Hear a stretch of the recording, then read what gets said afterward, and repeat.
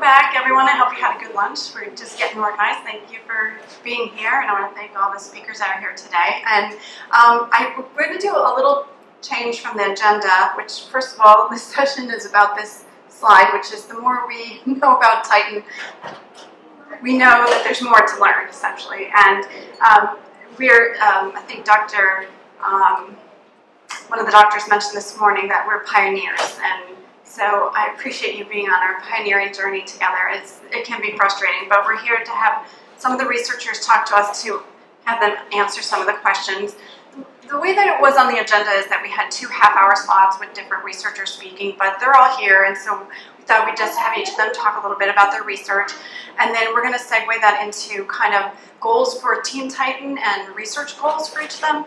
And I had got some input from family members, what they'd like to see in the direction of our team, and just have kind of a discussion in that manner. And then this session will wrap up at 2:45 with a break, and then they're going to have the plenary sessions after, which are going to focus on nutrition and orthopedics. So that's sort of a summary. So that was a little change in the agenda from having like 2 different segments to kind of being together, and then we can all kind of talk about research goals, but also larger goals for families as well. So with that, I think the first, should I turn it over to John? Did you want to talk? And then we'll also just have a Q&A about research. So.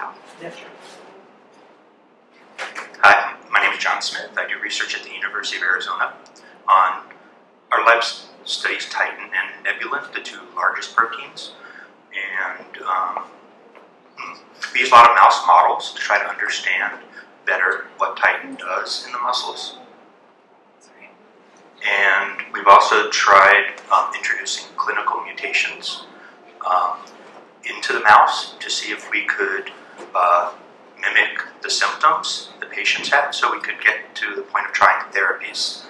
And so far with the mouse models, they haven't worked that well. Yeah, that's where we are. We also get clinical samples from some of our collaborators, and that's great. And we can analyze the protein, which requires specialized techniques, and do Western blots, which help us figure out if there's a smaller than expected Titin, what parts are there and not there, to understand how that might be a problem. And I think I'll just pass this along. We can all introduce ourselves and then open to questions. Okay, so my name is Isabelle Richard. I'm from France. I work in an institute created by the French Association Against Myopathy, and most of my research is focusing on the muscular dystrophies. Over the year, initially I was very interested in genetic, and over the year I was moving more and more in gene therapy, and now I am really preparing some clinical trial, not for Titin yet. We'll see that in the discussion that we have a lot of things to solve and to understand on Titin. So my involvement in Titin was in fact the discovery of a mutation in a group of family coming from Finland, this was a collaboration with Björn in Finland, and I will just start by an anecdote because we wanted to, this was a very big family, and we wanted to identify the gene, and we knew already that Titin was a very good candidate because it was really located at the place where we knew that the gene in this family was. So we said, okay, we're going to sequence all the gene, all the 363 exons. And we decided to start by the beginning, and so we should have beginning by the end because we found the mutation in the last exons, of course. And another story regarding this discovery was that the technician that did most of the work until I think the last 4 or 3 exams, just at the end, in fact, she went in maternity leave, So she was not the one that made the discovery. Also, she has done 95% of the work. Yeah, that was the story of my discovery of Titin. And we have participated in the identification of additional mutation on Titin in different forms of muscular dystrophy or forms that have a cardiac aspect plus muscle aspect. And we also are quite interested in Titin because this protein is interacting with another, or it's interacting with a lot of proteins, but it's interacting with another protein which is responsible for another muscular dystrophy, which is called calpain-3. And we made the discovery of the application of calpain-3 also in the lab. And so we have been studying the interaction between these two proteins using different animal models. And now, because our lab now is focused more on developing a therapeutical strategy, we are moving into different techniques for manipulating Titin and trying to develop therapeutical tools, mostly initially using cells from patients that we can. In fact, there is a technique where you can draw some blood, isolate the white cells from this blood and derive muscle cells by redirecting, going back. In fact,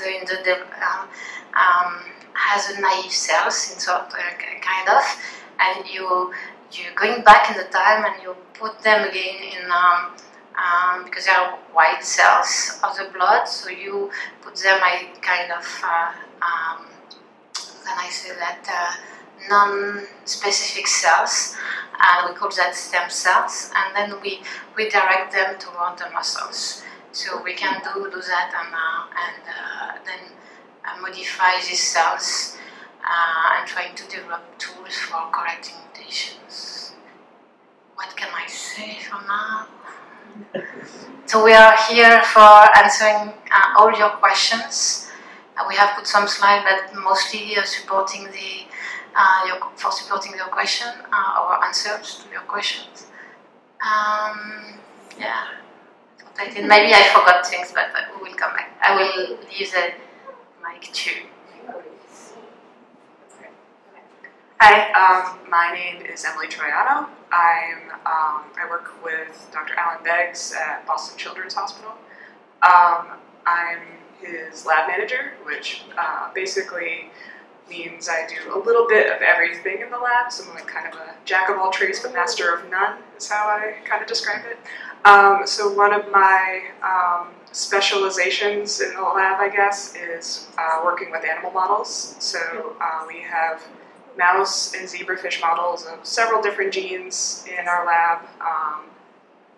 For Titin, we have a zebrafish model that we're working with. So, and one of the things we're doing with zebrafish in our lab is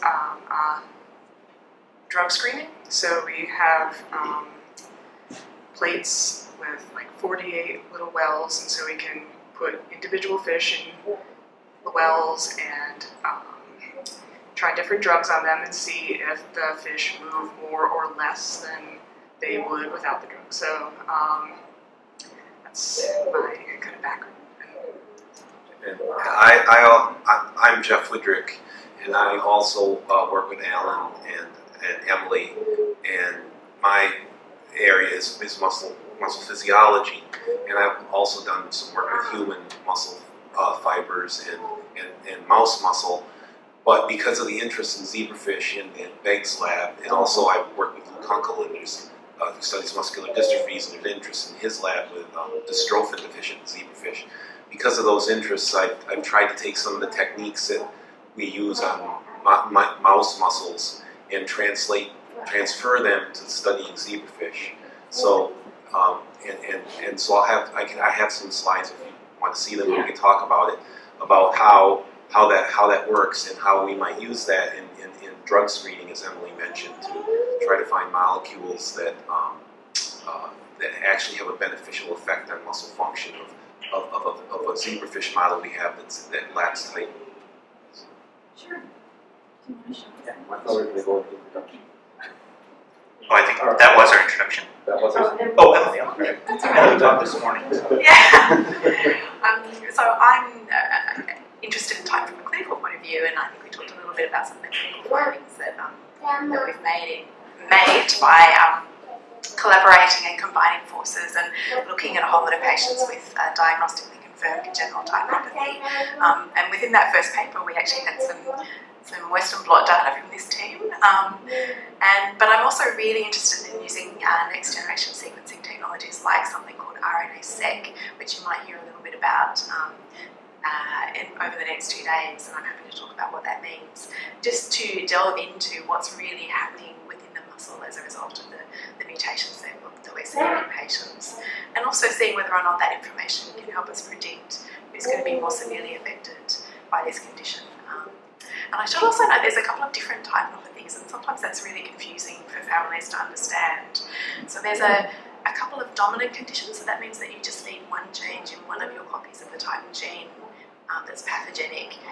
And the classical dominant condition is the condition that Isabel was talking about. She helped find the very first mutation in something called tibial muscular dystrophy, which is an adult onset disorder. And that was the very first titinopathy described, I think, wasn't it? Yeah. And then there's another condition called, that's a really long name, HBIRF is what we all refer to it as, but it's hereditary myopathy with early respiratory failure, and that's a dominant disorder as well. And that's a really unusual disorder. It needs just one change in one particular exon, 344, to cause this condition. It's a really odd one we don't really understand. Titin mutations are the most common genetic cause of adult onset dilated cardiomyopathy, and we talked about that in the last session quite a bit. And that's of particular interest to families who are segregating for truncating mutations. And then there's a series of recessive disorders. So these are disorders that usually cause muscle weakness and possibly, or frequently also cardiac abnormalities. And you need 2 changes within both copies of the titin gene to get these disorders. And in general, in contrast to the dominant disorders, they're early onset. So they're normally congenital. So the congenital titinopathies you're either born with or develop in the first year of life, or there's some recessive titinopathies that develop during childhood and adolescence, but almost all of them manifest before adulthood. So it's a bit confusing, I think, for families to kind of get your head around those sort of differences. So there are a whole lot of different titinopathies, and we've got specialisation along here in all sorts of, all 5 types, all major types of the titinopathies. I thought I'd just say that at the outset. So. Thanks. Why don't you go ahead and load up your slides to show what the zebrafish look like? And does anyone want to start with a question now?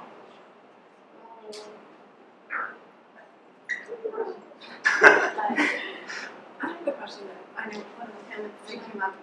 One of the common questions is that just isn't such about research, but it's a general question about titin, which is that there's a spectrum of disorders from congenital myopathies or myopathic changes to dystrophies, like you're explaining.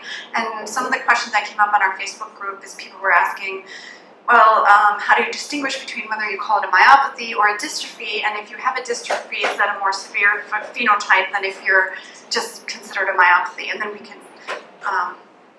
move on to his slides. I can probably answer that, and Isabel can probably answer that as well. So titinopathy, congenital titinopathy, so the recessive titinopathies are generally considered myopathies, not dystrophies. And that's because in the muscle, in some cases, there's a little bit of what we call regeneration, degeneration. So there's a little bit of turnover of the muscle fibres, but there's not a lot of it. Whereas the classic hallmark feature of a dystrophy is that the muscle is actively, sections of the muscle are actively dying and regenerating continuously over time. And in general, dystrophies are much more progressive than a myopathy. So myopathy, in some ways, people think about it that you're born with the muscle not having developed in the right way, but the pathology is already there and it's relatively static, so it doesn't change so much over time. The differences we see clinically are often because children grow, and so as they grow, if their muscle's weak, the muscles find it harder and harder to do the jobs that they're designed to do, just because they're inherently not quite built the right way, if that makes sense.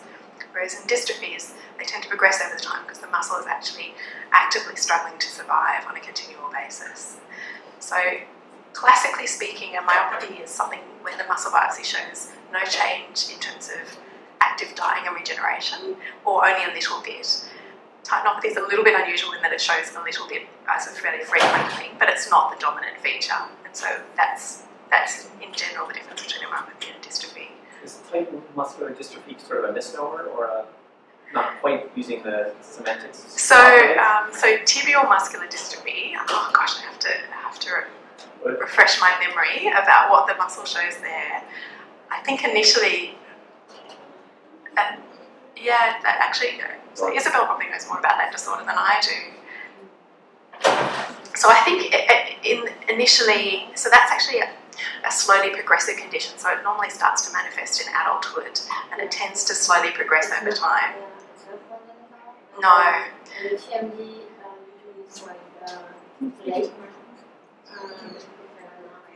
TMD are usually late onset.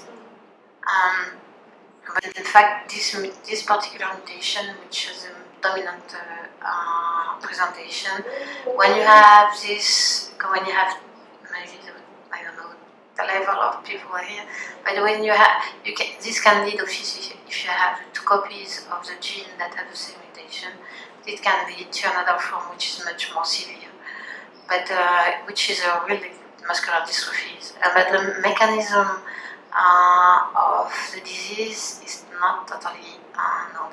That no, it's a muscular dystrophy. It's a muscular dystrophy in TMD as well. So, yeah.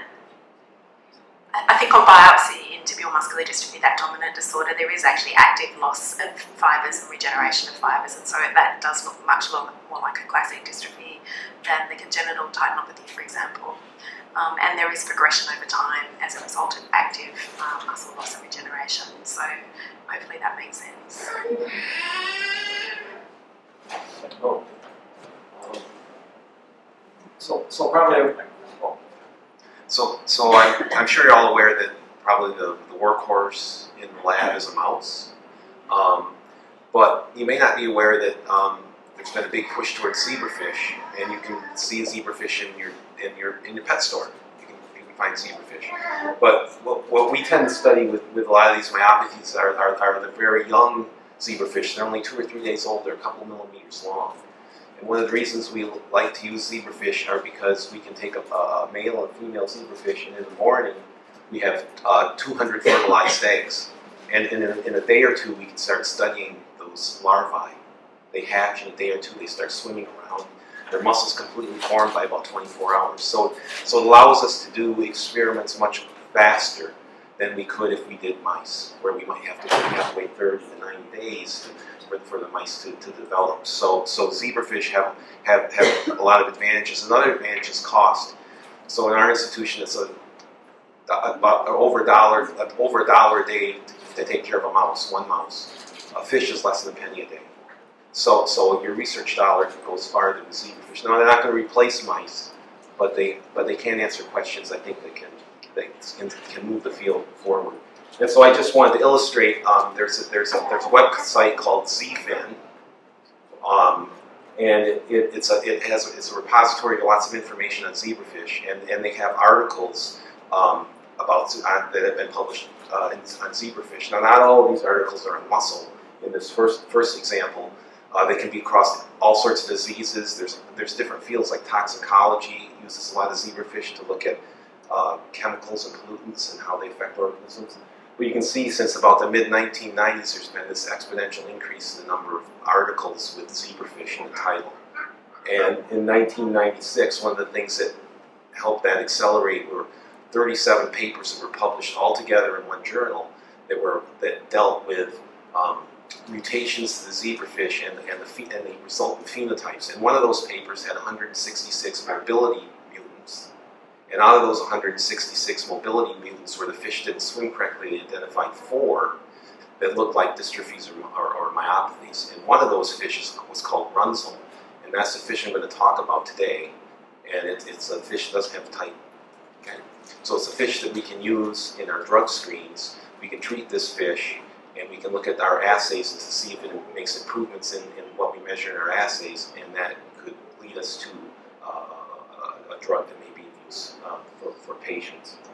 And then on the right, I just went into the ZFIT database and I just used keywords like muscle, muscular dystrophy, myopathy, and so there's not as many people in the field of muscle who are using zebrafish. As you can see, since in the last 20 years or so, there's kind of this exponential increase in the number of papers that are focused on muscle.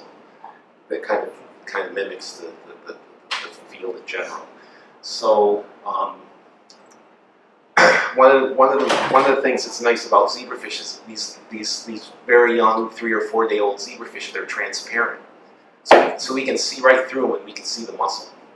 And we can use various optical techniques, and on the top left is the muscle, the tail part of a zebrafish that's it's a wild type, or an unaffected zebrafish, non-affected.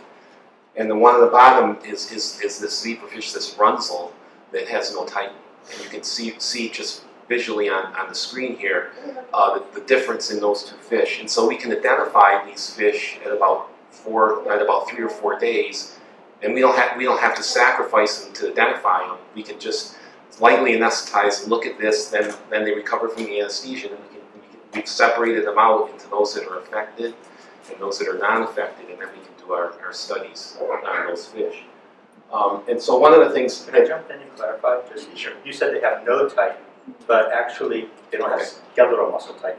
So That's right. A lot of fish have two types, two copies. So... Excellent point. Yeah.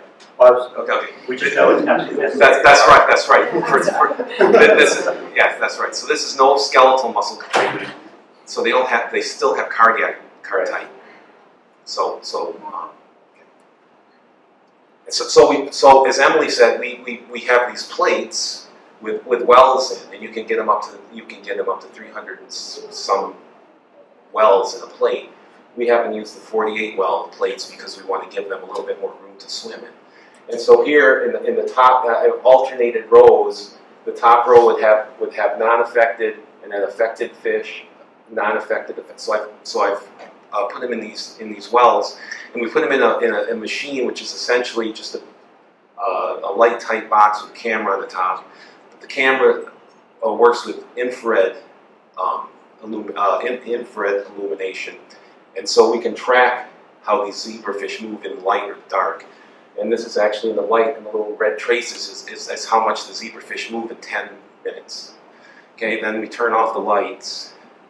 So here they are in the light. When we turn off the lights, you can see, and I don't even have to point it out, that the non-affected fish moved a lot more than the runzel fish. Okay?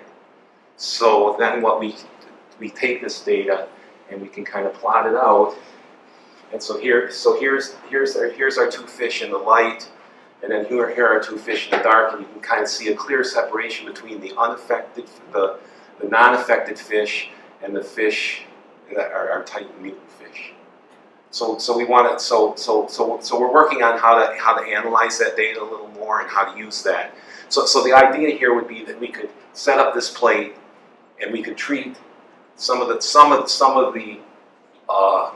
mutant fish with a drug, and come down here, and here would be the untreated ones, but if we could shift these guys up to here so that they're moving more, that might be an effective drug, right?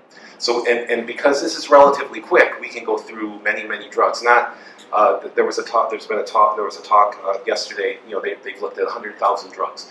We're not quite up to that speed, but we can do hundreds up to 1,000 drugs with this, relatively in a few months, versus you could never do that with mice.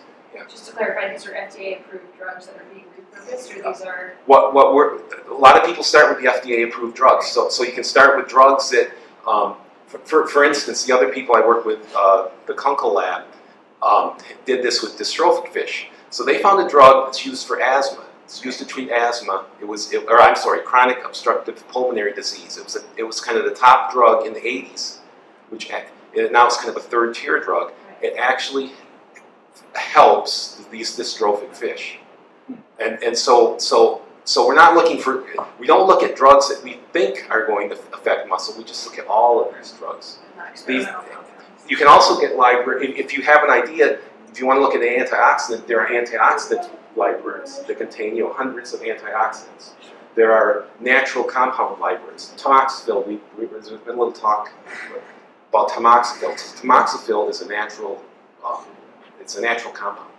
So there's lots of different libraries you can use, but most people start with FDA-approved drugs because then if you get a hit, if you get one, you can get it into a clinical trial probably much quicker because all of the pharmacological properties and the toxicity of that drug have already been worked out. So you're using all of that information. It took 10 or 20 years to develop that drug. You're skipping over all of that because you already have it. Can I ask a quick question? Sure. Maybe a naive one, but I'm not a zebrafish expert. But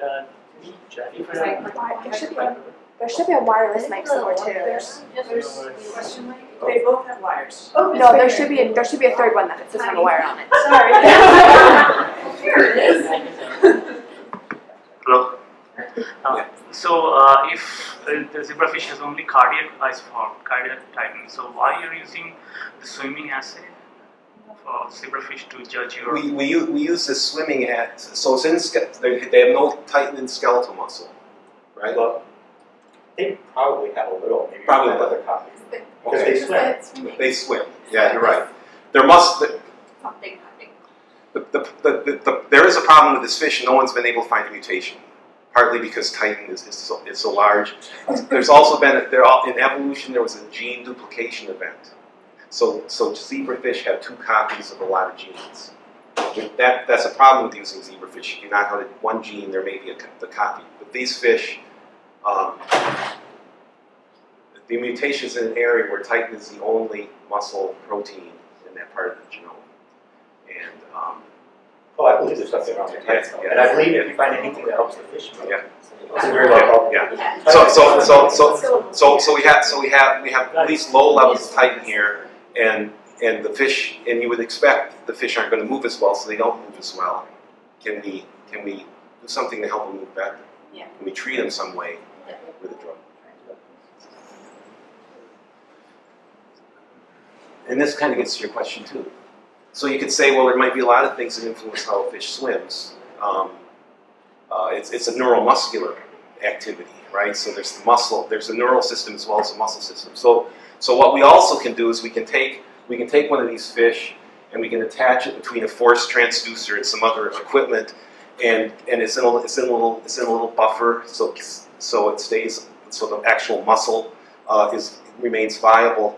And I don't have it illustrated here, but there's 2 electrodes that lie beside that. And by sending current through those electrodes, we can get that muscle to contract. So here I can measure the force that muscle produces. This is a whole fish. It's a fish, it's the tail part of the fish. Okay, and the tail is mostly muscle. There's a notochord that goes down, but it's mostly muscle. So And then- in essence, you're doing single muscle fiber.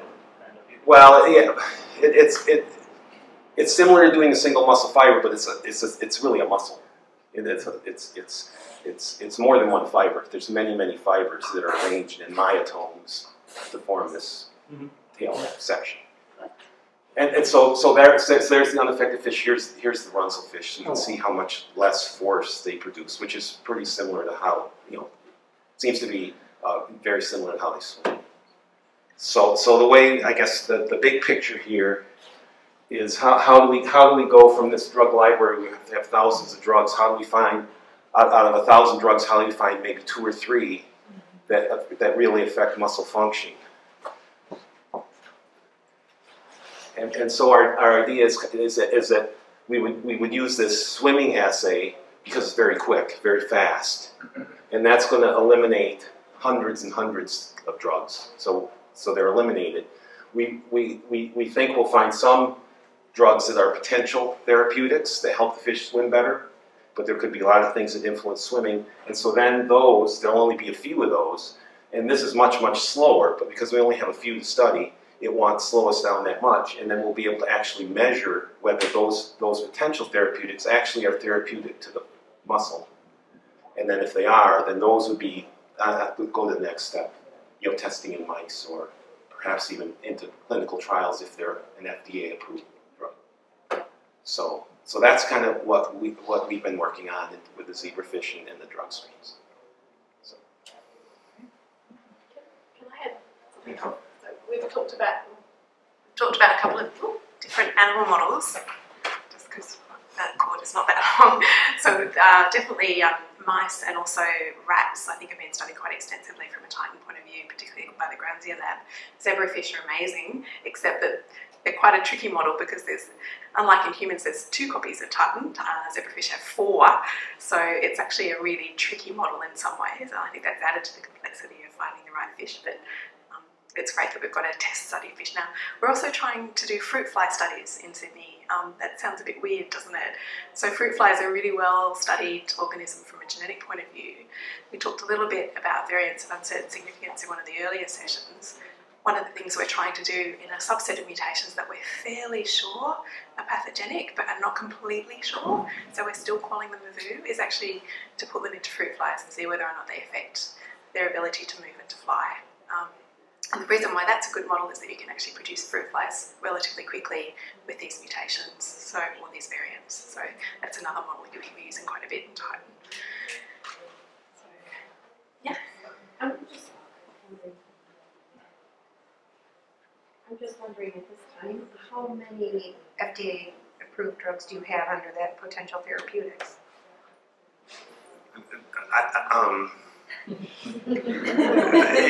You can purchase these drug libraries. It should be possible almost to have to find a library probably with every FDA-approved drug. Yeah, how many are on How many are on 1,006? Oh, we haven't.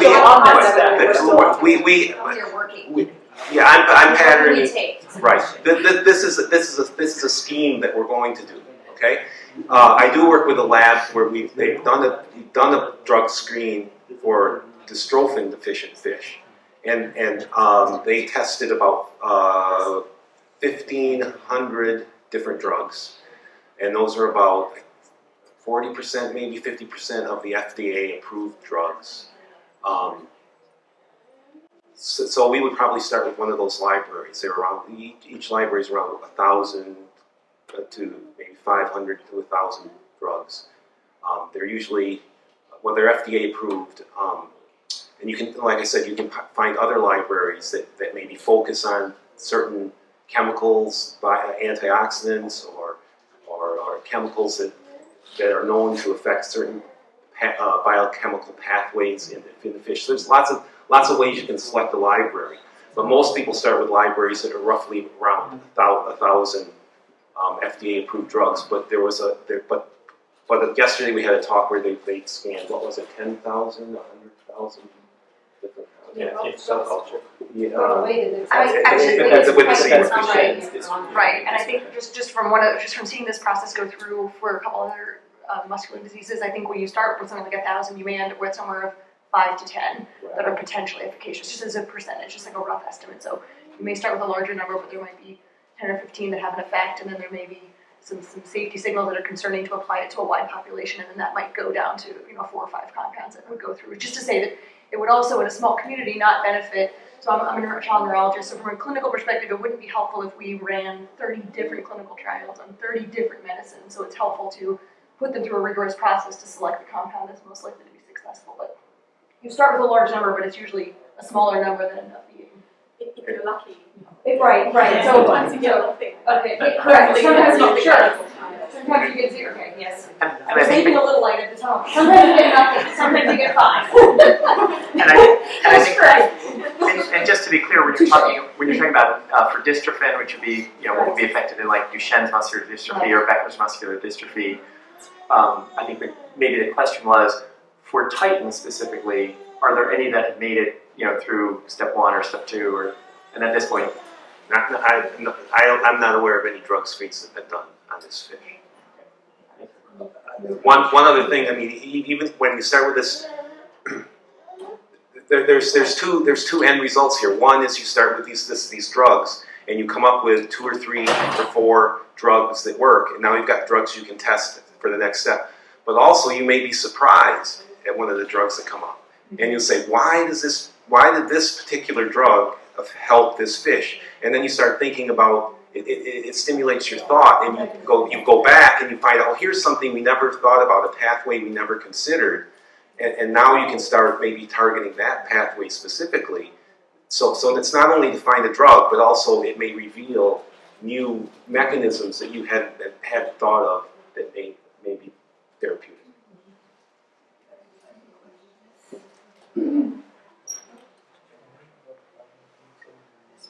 You mentioned the COPD drug that seemed to help. Yes. I'm just curious which one that was. Aminophylline. It's a PDE inhibitor, and at the same time that came out of the drug screen. So these drug screens are done in a blind manner, so the investigator doesn't know what these drugs are. So that came out of the screen, and when that popped out of the screen was when the first papers started coming out that had used like sildenafil and some other phosphodiesterase inhibitors in mice. So it was kind of a good indicator that they in a blinded manner found this drug that other people had kind of theorized and had shown was working for Duchenne. So it kind of validates the approach. And again, for that being for Duchenne muscular dystrophy. Yeah, that was for Duchenne muscular dystrophy. There's only I'm only aware of 3 drug screens that have been done in the field of muscle disease. So 2 of them were directed against the SAPJ fish, which is the dystrophin deficient fish, the models Duchenne muscular dystrophy, and then the other one was done on a limb-girdle muscular dystrophy 2I model. It just came out about 6 months ago. So those are the only 2 muscle diseases that I'm aware of that have had a large scale screen. Except I think in the scientific conference yesterday, John Dowling was talking about a drug screen, and also Rob. Oh yeah, that's right. No, but it hasn't been published, so it's unpublished now. So work in progress. But it's an evolving field. I think this is a really attractive, elegant way of testing a lot of drugs quickly, and we love it. Yeah, and just to follow up the 2 drugs you mentioned, sildenafil and the PDE inhibitor, our lab has tested on mice, both sildenafil and PDE9A inhibitor, and both of them didn't provide any conclusive help. Right, but certainly. Was that in the Titin mice? And I yeah, the Titin mice. And those screens were done. If you remember back where I showed you the picture of the 2 fish, so the way they evaluated those drugs was just to look at whether the drugs improve the picture of the fish.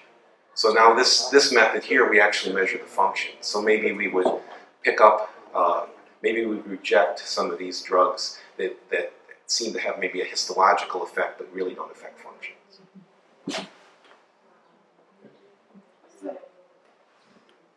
There's a funny offshoot to these particular drug studies too, using fish. Sometimes the negative results can be just as important because they show us pathways that are really critical to the function of the protein that we're studying.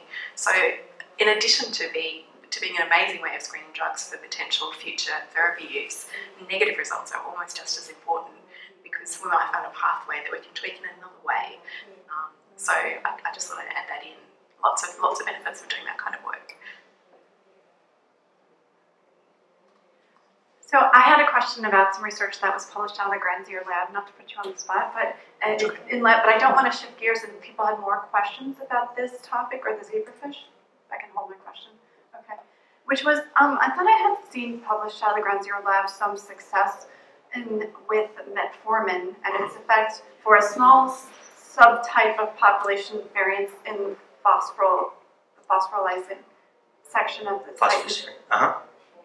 Thank you. Oh yeah, sure.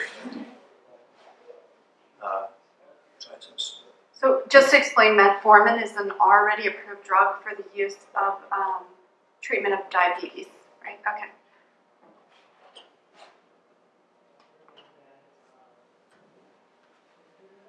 So I haven't used a Mac in a while. It feels a little weird. Do you need a mouse? I'm used to working with mice all the time. No, I'm okay. How the mouse is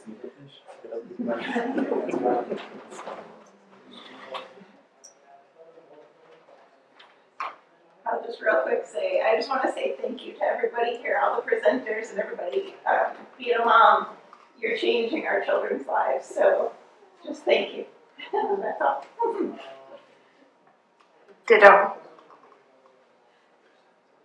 Can I just say in response to that, you guys make it real for us. I think sometimes it's great to see that what we're doing benefits real people. And I think some of the researchers that don't often see patients, I think they've got a real buzz out of meeting a lot of them. So just to let you know that. While they're pulling up that slide, I'm going to ask another question. And Emily, I'll direct Dr. Oates, direct this to you. This came up. This word comes up a lot when we talk about Titin, which is isoforms. And you talk about cardiac forms of Titin. And this word isoforms, if you could explain that. We have also you do? on that. Okay.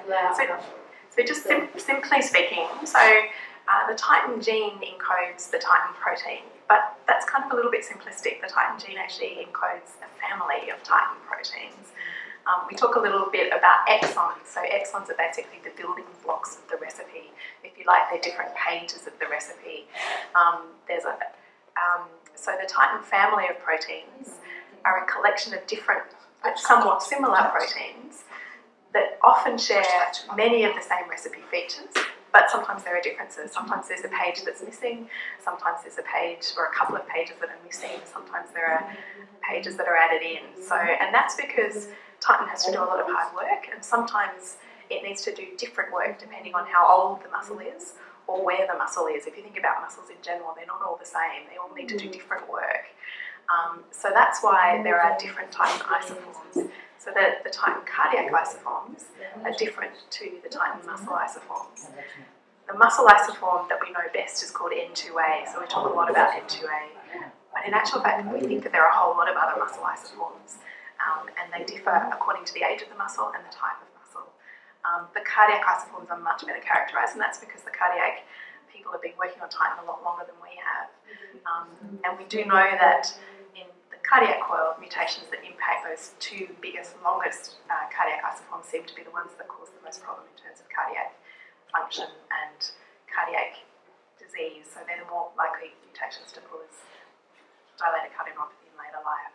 So hopefully that makes sense. So Titin actually encodes a family of proteins which are called different isoforms, so they're different, slightly different protein recipes. Yeah. So to be fair, Sarah sent me this question in advance, so I prepared a slide to answer it. But anyway, this is a cartoon of the largest possible Titin protein there is. So this includes every possible exon except for one that's only present in a little short transcript. Okay. So this would be about 4 megadaltons inside. Really huge, really huge. Okay. So anyway, we took some mice, having read about how metformin in diabetics seem to help with heart complications. We decided to test in mice what effect metformin would have. And so we took wild-type mice and did a surgical procedure to basically give them high blood pressure, which is a surgical technique called transaortic constriction. And at the same time, they have a pellet of a corticosteroid, which is like something your adrenal gland secretes. And under those conditions, wild-type mice develop diastolic dysfunction. Okay, and then we gave them metformin in the drinking water, and it turns out it helped. So mice normally, after having the TAC procedure, they really don't like to voluntarily exercise. So we have a running wheel that we have a little bicycle speedometer hooked up to, so we can tell how much they run throughout the day and night. And a wild-type mice can run miles in one night. It's amazing. But anyway, mice normally after the surgery don't like to run as much, but with metformin they do. And if you actually dissect out the muscles from the heart and you do mechanical studies, you can find out that they're not as stiff as they are if if they've not had the metformin, right? And to try to track down why that was, we used antibodies against specific phosphoroforms that are found. One is found in this N2B region and a couple sites in the PBK region. And it was absolutely specific to this region. It did not change phosphorylation in this region. And a mouse that has this region deleted, when we do this, it actually, even without surgery, it already has diastolic dysfunction, and metformin did not help it at all. Right? So we think that it's hard to know in advance what patients might have problems with phosphorylation right here, but we think it might be able to help. And at the U of A, the head of our Sarver Heart Center is in the process of trying to get money to do a clinical trial to test metformin with cardiac patients. Thank you. Okay. Any other questions right now? Question. So, Yes. Did you try? Did you give them metformin like after the heart failure progression started, or did you check that if did you see the trabeculae getting You're saying did we look for reversal? Yes. So is it a reversal or before, yeah, or after the heart? Yeah. So after the surgery, it takes time to really develop this diastolic dysfunction. So, and it also takes a while for the metformin to kind of have an effect. So they did overlap. It was 1 week after they had the surgery that they started getting metformin in the drinking water. And then it was another, I think, 3 weeks later that we looked at them. So we did not let them develop a really bad symptoms and then try metformin, because things might have been too late.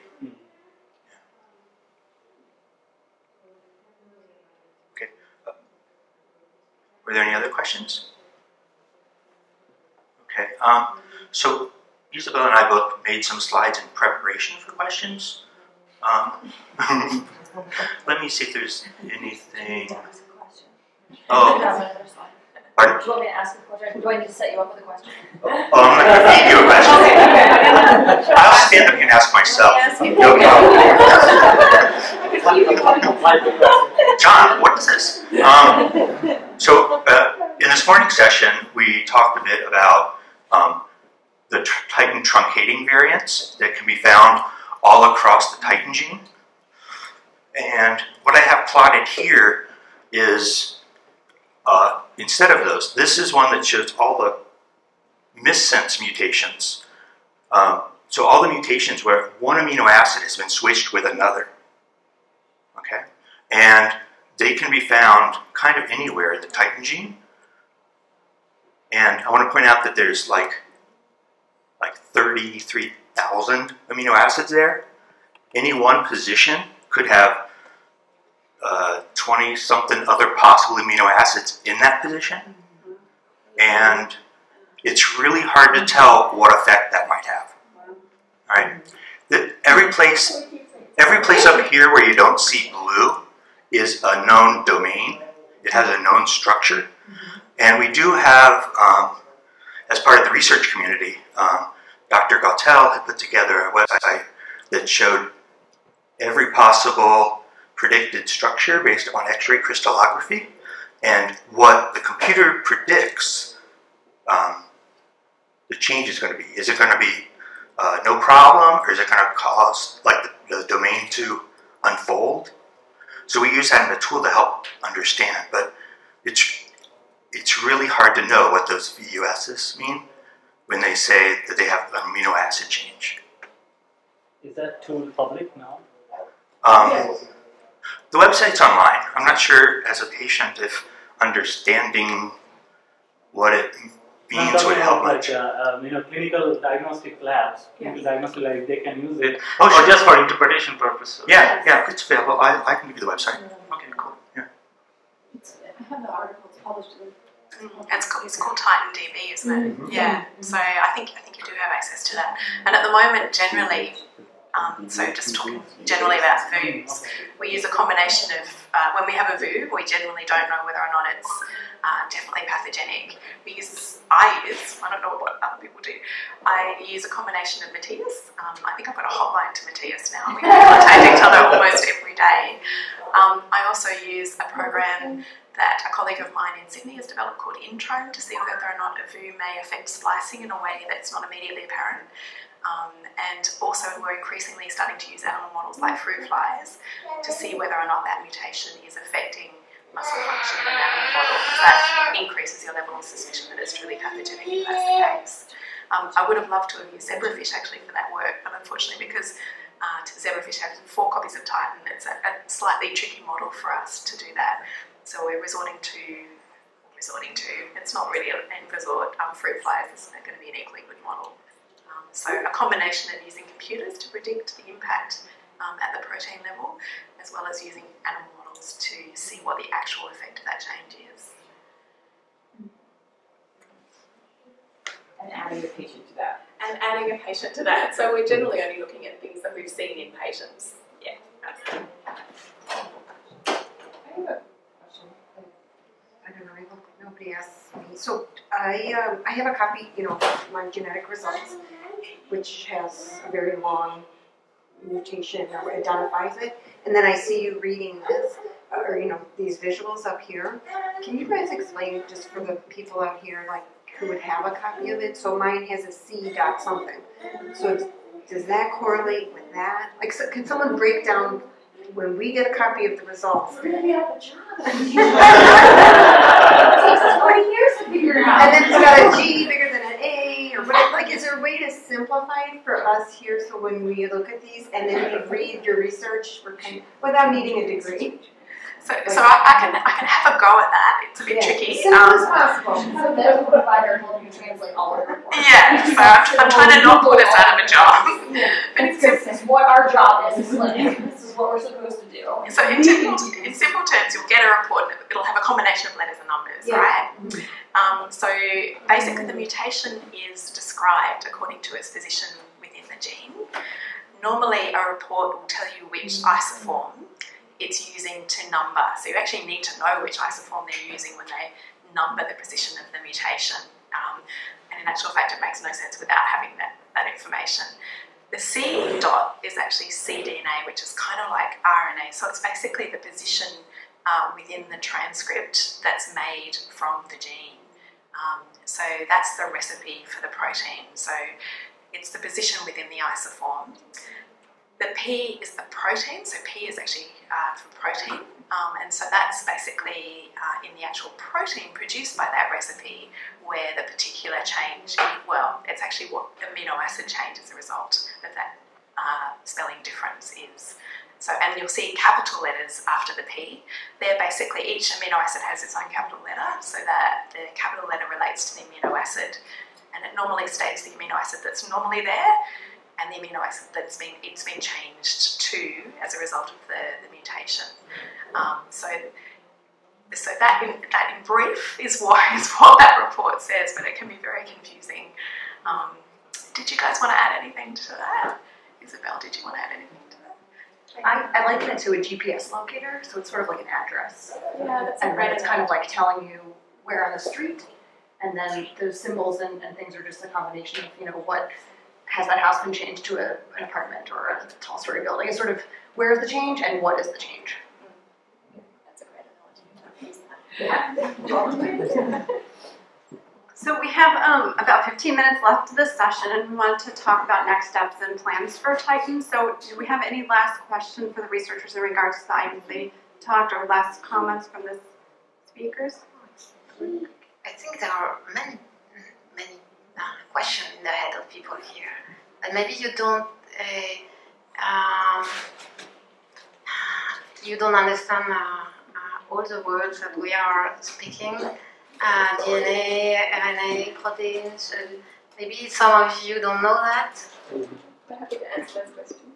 So I know that I have prepared one thing, and I wanted to show before leaving this. It's just to highlight how it is complicated why it is complicated to study titin.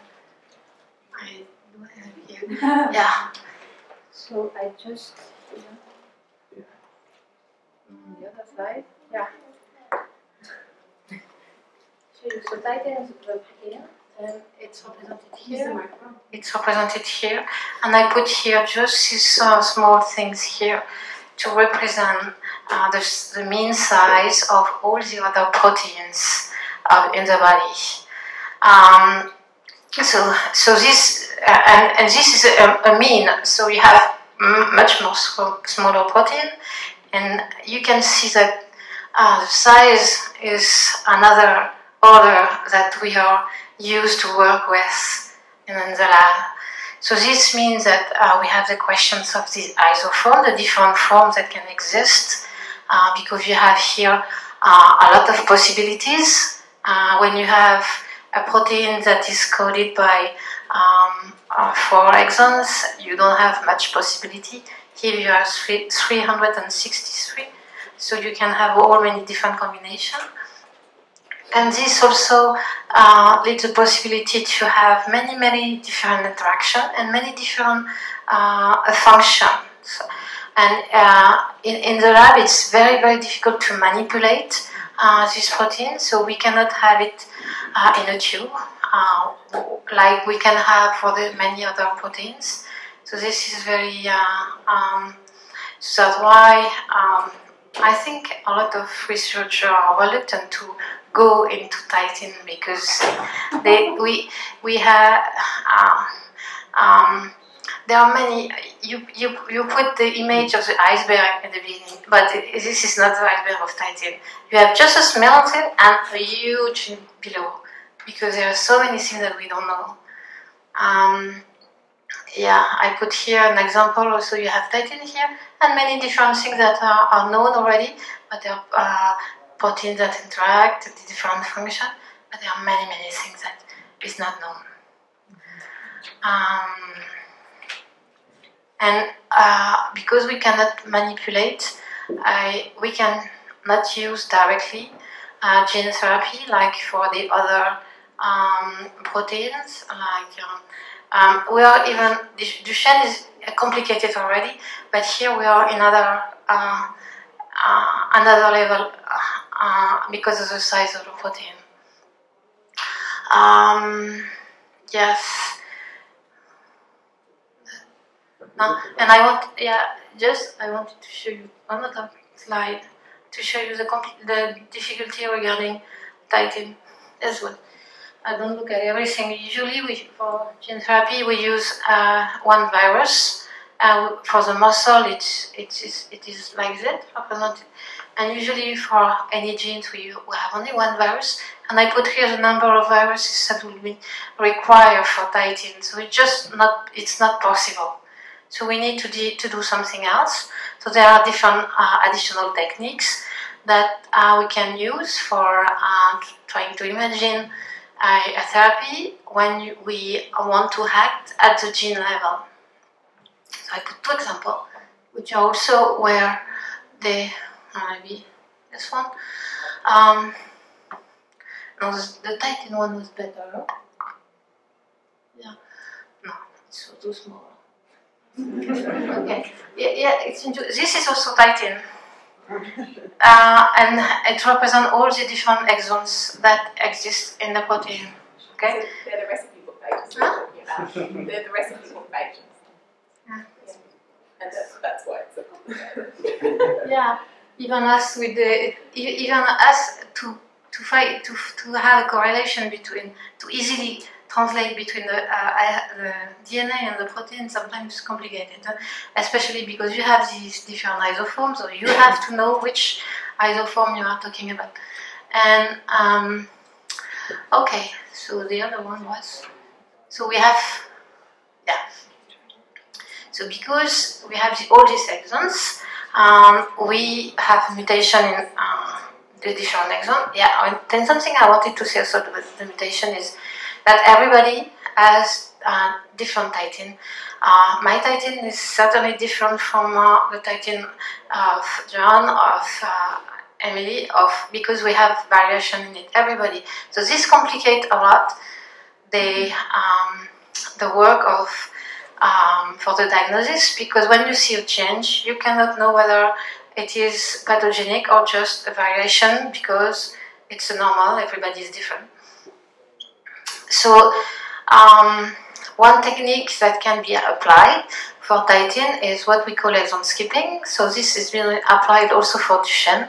When you have a mutation in one exon, what you do is just to use a tool that will remove these exons, and then you will have a shorter protein, but maybe with a conserved function. There is another one I just wanted to show you. I don't know where it is. The other one, yeah.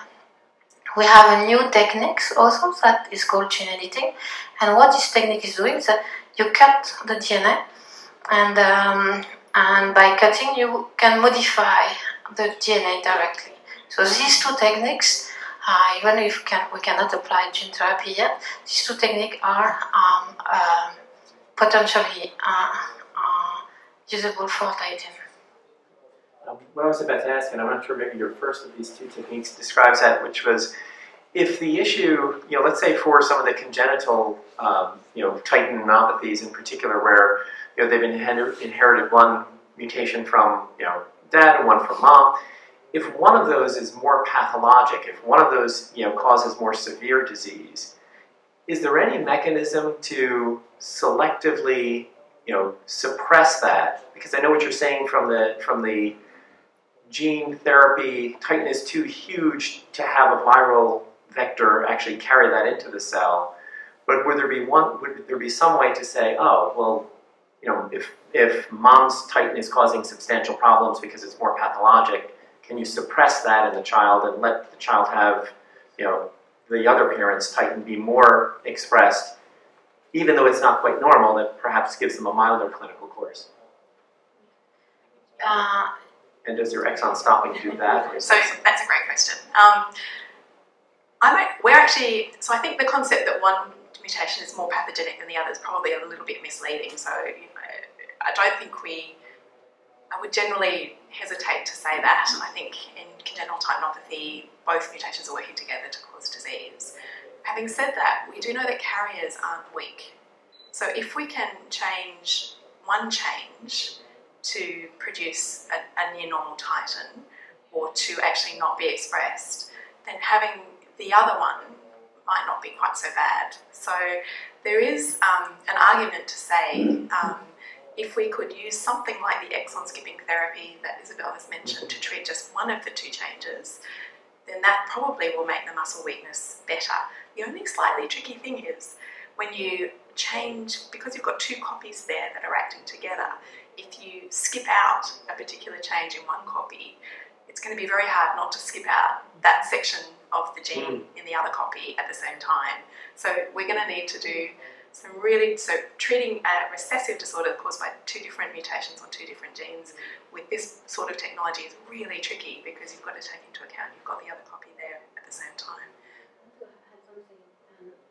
All these questions is also related to the form of titinopathy. If you have a dominant form, you have usually one allele which is affected, so you can remove this one or correct this one. And when you have a recessive form, if you correct one, it can be enough because it's recessive. So the better one will dominate over the will already correct over the other. All these techniques they are tricky, like I said, and they maybe you can have sometimes a situation where it's easy. You have the possibility to do it, and sometimes it's just impossible. Just because the mutation is like this in this position, it changes the possibilities that you can have to correct it. But one possibility, and this is quite complex and probably it isn't actually happening at the moment and probably will take a bit of work to do, but is actually modifying the transcripts from one of those mutated copies of the gene at the RNA level using a method that identifies just that transcript, or just the transcripts from that copy of the gene, and not the transcripts from the other copy of the gene. It's a bit of a tricky one to get your head around. But basically, we will need to tailor this. I think probably just one of the mutations will be enough. I think it will make a difference. That's my prediction. But actually, making sure that you're treating just that one copy and you're not incidentally also treating the other copy is going to be really tricky. And like you have seen the size, so there are many mutations, a lot that will be discovered, I'm pretty sure, in the future. And this means that for each of the mutations, you have to design your own strategy. So you can imagine the huge task which is in front of us if we want to correct everything. And in addition, if we want to go to the clinical trial for each of the products, so for each of the mutation, this is a new product, so this should go in the path of the therapeutical development with all the steps, toxicity and so on, and all these steps is, the cost is about, I would say, several millions for each of them, so it's a huge task. It's not that depressing because we have a lot of discourse, but you just wanted to show you that this is not simple. Wow, and it's very. There are many things to discover. It's not simple, but okay. It's challenging, but we're working hard to get there. Yeah. I know Sarah wanted to hit some of our what the goals are for the research community. So I just wanted to thank you all for your input, and I wanted to reiterate that Titin is absolutely aptly named. We have a giant here, and trying to unveil and understand it is really going to take time. Sarah, would you mind helping pull up my slides that say, I think it says Titin goals, and thank you. And then, because I want to not, let's put it this way, I think that one time in New York, they thought the biggest problem in New York was going to be the city would be just taken over and overrun with manure, was the biggest problem facing the city in the future. But obviously that's not the case today because we have automobiles, meaning, yes, this is complicated, and yes, it seems like the biggest problem we have right now, but I'm optimistic and hopeful that with continued discoveries and hard work with experts like this, that we'll continue to unveil answers, and that's why we're all here. And it's so important that because when you're in a small community, every single person that participates is really important, especially when you look at scientific studies, when they have to meet a certain statistical criteria to make it meaningful, so that every single person in this room today is really important that you're here. So I just wanted to talk about some research goals and next steps, and you guys can feel free to chime in. And Dr. Oates has been kind enough to do a webinar for our community in the past that you can find on YouTube and listen to it, and she outlines her goals and research focus on that webinar, which she doesn't want to listen to right now. But she has her slides. So it's a great resource, and sometimes you could almost listen to it. Maybe not you, but we listen to it over and over again because there's always something more to learn. But just so as far as research, our goals for Team Titin, for things that we want to accomplish moving forward, this diagnosis issue, and that was something we talked about this morning, improving the diagnostic pipeline for families, including functional analysis of the US, getting a clinical determination, because I know it's really important to all of you and your families. And we have one of our goals is to work on an ICD code, which is a medical diagnostic code that's really important for certain areas for tracking, monitoring diseases over time. And that is a project that we're working on. We had a meeting with the CDC to start initiating that kind of conversation so that when you go to the doctors, they could actually, in electronic medical records, track people with this diagnosis, because otherwise we get put into another umbrella. So that's something we're working towards. And I know Dr. McNally touched on this, which is, it's one thing to work for a treatment for tomorrow, but guess what? We're living today with this disease every day. And so it's important to have, what is best care practice? What are the best things that I can do to stay healthy for my family? And so we're working to, I'm going to be considering working on specifically for cardiac, what is best practice for people that have 1 or 2 copies of variants of Titin, but also their extended family members and what it means for them and best monitoring and treatment for that. But also I just want to remind everyone that we do have a care guide for people with the congenital myopathies and also the congenital muscular dystrophies. And that is available not only as a medical document that you could hand to your doctor if they don't understand, but the other thing is that you could, it's available on Amazon. It has been translated into a guide for families that we spend a lot of time working on to try to make it more accessible and understandable to families that a lot of parents and affected individuals put input as well as physicians and clinicians to make that guide. And we're going to be breaking in a minute. Okay. Looking for someone. Okay. And let's see.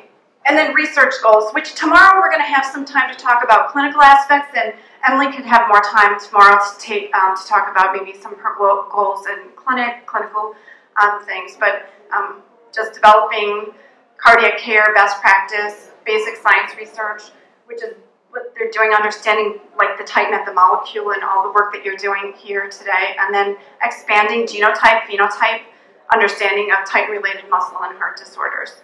So there's more to go. Oh, and this is my goal for us, guys, and that is connecting and supporting families, and getting more families connected to each other, getting into our database, making sure you get some kind of basic information and access to how do I learn more, and that's great that you're here because that's all part of this, and making sure that you're staying up to date and access to the best information. And also so that we can get you enrolled in research eventually. And this was something that someone else had, I asked families for input, and this was one thing that somebody said that specific to teens and young adults, different approaches for that, for young people, and maybe having transitioning to adulthood and stuff. And there's going to be sessions on that tomorrow, so I invite you, if that's one of your issues, to focus on that. Actually, Adam Boy and Patrick Boy are speaking on some good tips tomorrow in their life hacks talk. And Dr. McNally was talking about, oh, don't worry, I'm going to connect you with a good cardiologist who can get the correct assessment. And we're going to be working on building this, so I could use some help, which is a list of doctors and practitioners around the country and the world with good understanding of titinopathies, because, like Dr. Baggs said yesterday, not all doctors, there's no possible way you could understand and know every rare disease. It's just not humanly possible for one doctor. So to have a resource of doctors, and also have a list of researchers and research opportunities for people to participate in. So like a repository hub for that kind of stuff. So and we're really running short on time. So they actually take the snacks away when it's time to end the break. So I don't want you guys to miss out. So, but just like they come and they go. So I want to make sure you get your break.